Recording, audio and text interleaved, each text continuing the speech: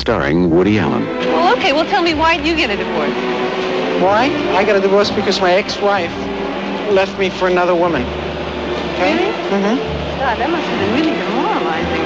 I don't know. I thought I took it rather well under the circumstances. Ooh-wee. I tried to run them both over with a car. Diane Keaton. No. You're much different. You're much different. Yes, you're someone I could imagine having children with. Really? Yeah. Well, hit the lights. Go ahead. Turn them out again. Michael Murphy. You don't want to make a commitment, and I don't want to break up my marriage and then find out that we're no good together. The point is, what the hell am I doing in this relationship anyway? My phone never stops ringing. I could go to bed with the entire faculty of MIT if I wanted to. It's just, I don't know, I'm wasting myself on a married man. Mariel Hemingway. See, I'm glad you could get out tonight, you know, because I really did want to see you a lot. I like it when you get an uncontrollable urge. Yeah, I know, it's my best feature. Meryl Streep.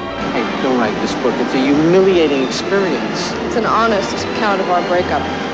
Jesus, everybody that knows us is going to know everything. Look at you. You're so threatened. Hey, I'm not threatened, because of the two of us, I was not the immoral, psychotic, promiscuous one. I hope I didn't leave out anything. Anne Byrne. Is this true? Did you make love with Jill and another woman? Did she put that in there? She wanted to. I didn't want to be a bad sport.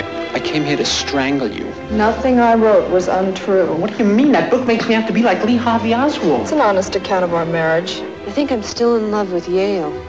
You are or you think you are? I started seeing him again.